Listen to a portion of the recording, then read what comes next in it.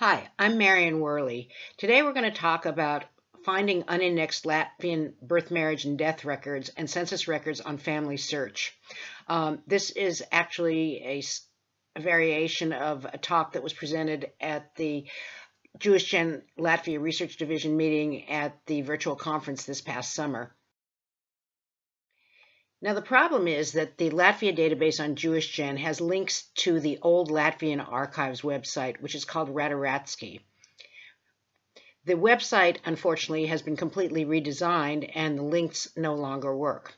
Now, in addition to the new Radaratski website, FamilySearch has been filming at the Latvian State Historical Archives, and their digital images are expected to be more stable.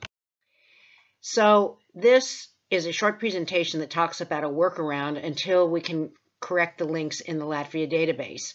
And the presentation is going to talk about a workaround, which is if you have the archival number from the Latvia database, as well as the information about the specific image that you're looking for, it's fairly simple to find the actual record among the FamilySearch collection.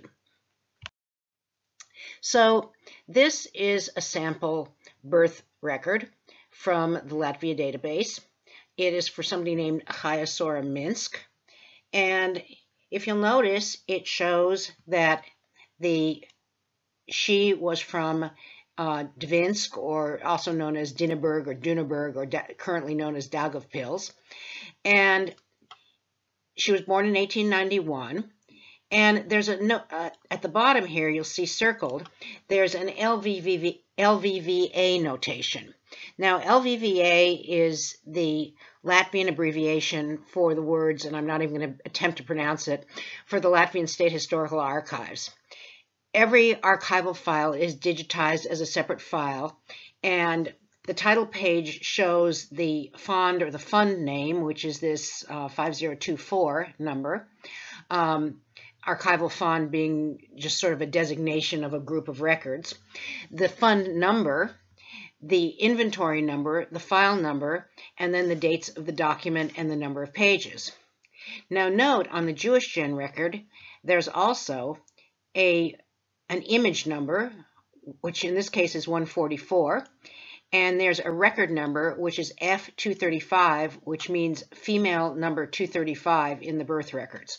We'll go into that in a little bit more detail in a minute.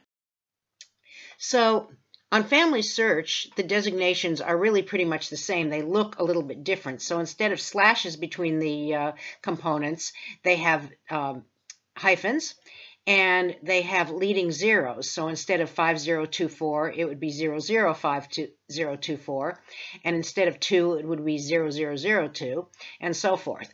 And then followed by the year of the volume. There's also a digital file number, and then a camera icon, which indicates that the item has been digitized and is available for viewing. So to find these unindexed Jewish vital records, you need to use FamilySearch, and to do so, you have to create a free user ID. It is completely free. You're not under any obligations for anything else. You don't need to put your tree information on the site if you don't wish to. It's just to be able to get into the site. And instead of, normally if you're used to using FamilySearch, you'll use the search records function to find the indexed records. The unindexed records use the search catalog function. So the process is to sign into FamilySearch, and then from the home page, you use the same drop-down for search, but instead of selecting search records, you're going to search catalog. And all the catalog records are searched by place, and in this case, we're going to look for Latvia. So you select Latvia in the search box, and then you're going to hit enter. And then it's going to bring up this window, and you're going to look for places within Latvia. And so you click on this link here. Then you're going to get a list of places. Now, I couldn't fit everything onto the slide, but this is a list of every place in Latvia that FamilySearch has records for. In this case, we're looking, and these are all by the current Latvian names. So in this case, we're looking for Daugavpils, which is the current name for what was then Dvinsk. Now, you're going to go another level, and you're going to select. So what you get is this menu that has church records, immigration, and Jewish history. Now, for vital records, we're not going to find what we're looking for here. Even though they're considered to be church records, they're not included with the church records. They're designated as Jewish records. The immigration is where you're going to find the passport books that the Latvia Research Division is currently in the process of indexing. So you want to click this Places Within Latvia again, and these are the places that you're going to find. And in this case, you're going to have to click Daugavpils again. Now, you're not going to have to go 2 levels for every town. It just depends, and it depends on the way FamilySearch has cataloged them. So in this case, you're going to click Places Within Latvia, because again, they're not included in the other records. And when you do that, as part of the place Daugavpils, Latvia, you're going to find Census, and the Census subject heading is where you're going to find the All-Russian Census, which we're going to talk about at the end of this presentation. But the filming of the 1897 census has only been done partially. It's not complete, and it varies by location. And then finally, we've got Latvia Daugavpils Jewish records, and this is where you're going to find the Jewish vital records. So if you click on that, you're going to get the catalog entry. And that shows that we have the Dvinsk Jewish records between 1868 and 1908, which is actually 1909. And this is just the catalog record. And if you go down the page, which may take a little bit of time to load because there are a lot of entries, you're going to get a whole list of all the Jewish vital records. So here you'll see, these are they call them rabbinats, which are the rabbinical records, the Jewish births, and then 1908, so these are more recent ones. Now notice that the phone number on this is 4359, and we're looking for 5024.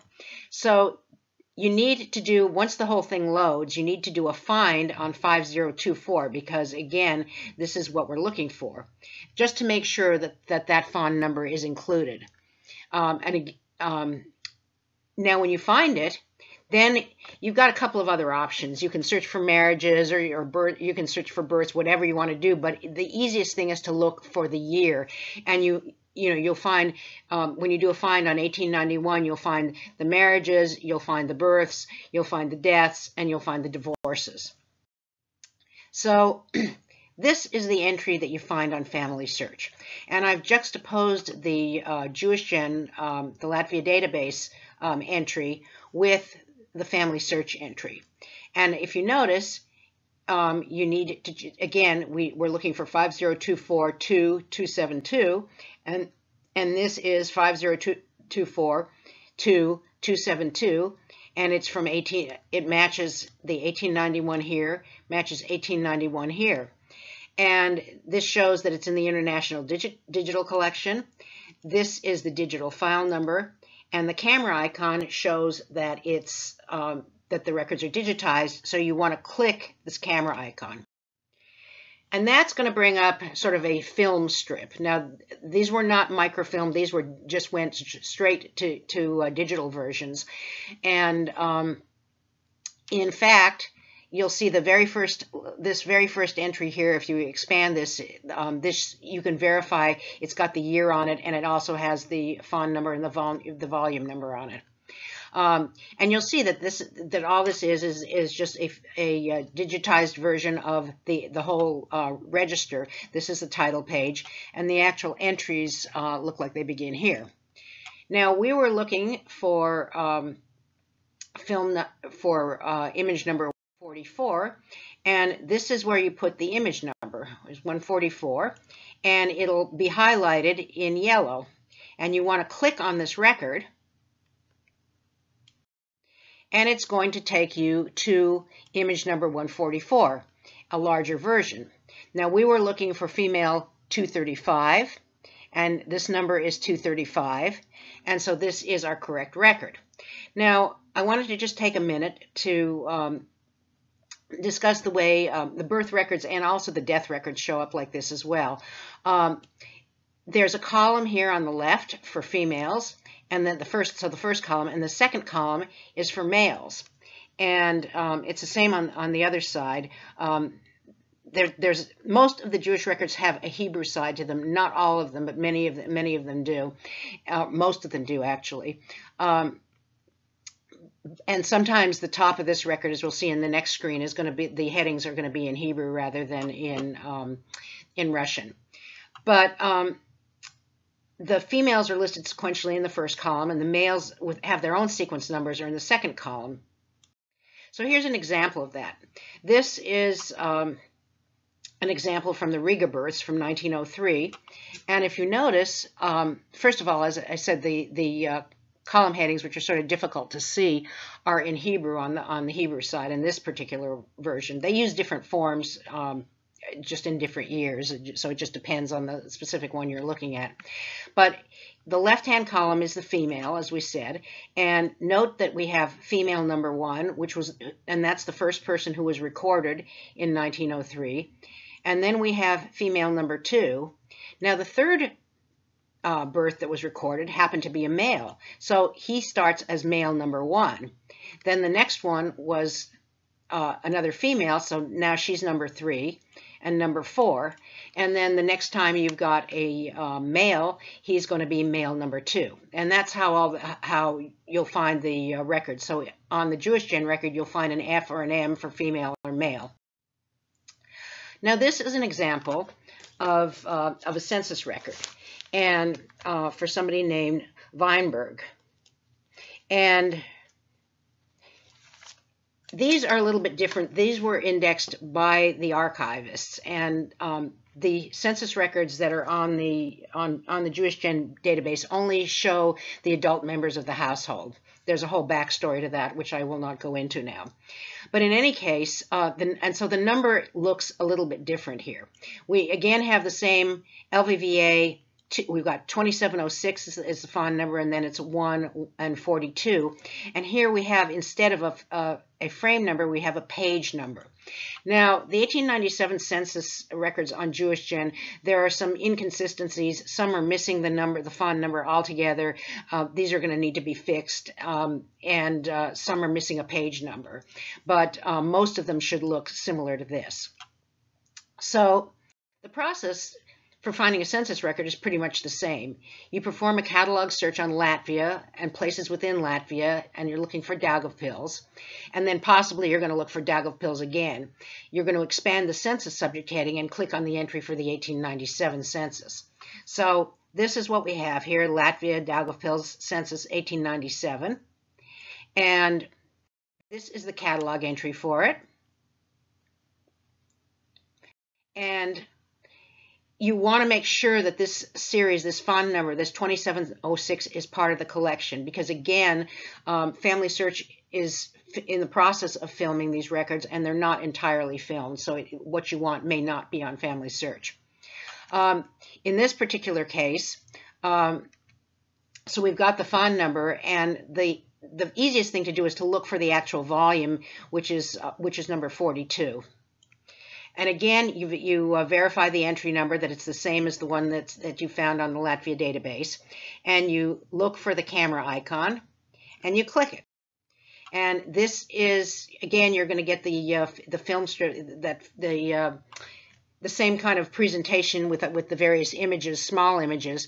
And in this case, it's a little bit different because it'll tell you how many images are there, and you're going to have to look for an actual page number. And in this case, it's not an image number, and it's kind of a trial and error. You can kind of go back and forth and see the numbers. And in this particular case, we're looking for page 397. That's actually a 7 with a cross in it. That is at the top of the page, and this is in fact the Weinberg family. And if you notice, there are several more people in the household than showed up in the on JewishGen. Okay, now as I mentioned before, The FamilySearch filming of the 1897 census is not complete. The copies that haven't been filmed can be found on the new Latvian State Historical Archives Redaraktsi website, and this is the link that you would use. We're going to be either doing a slide presentation or an info file with instructions on how to find the census on the new Redaraktsi website. It's completely different than the old one, and unfortunately, as far as the censuses go, they have split some of them into two parts, and so it's a little, as opposed to the way it was, as opposed to the way it's listed in the JewishGen entry. So it's a little more problematic. Again, this is something that we hope to correct in the future. Now, I just wanted to throw this slide in for people who don't speak Russian, because I am among those who don't speak Russian. But you can teach yourself to read the Russian handwriting, the old Russian handwriting, either through a book like this, and FamilySearch has a reading Russian handwriting, kind of an educational thing that you can find on through the FamilySearch wiki. But this book is fantastic because it not only shows you the alphabet, it gives you all kinds of terms for genealogical terms, but it also shows the layouts of common documents, including the layouts of the census records, and it shows what the columns mean, and it shows them all translated. So it's extremely helpful, and it's very useful if you're researching family in any place that was part of the Russian Empire. Now, FamilySearch is continuing to film materials at the Latvian State Historical Archives, and they make them available as unindexed records as they're digitized before they index them, if they ever will. So the census records may end up on FamilySearch, although they don't have any specific schedule, so you just have to keep checking back to see if they're there.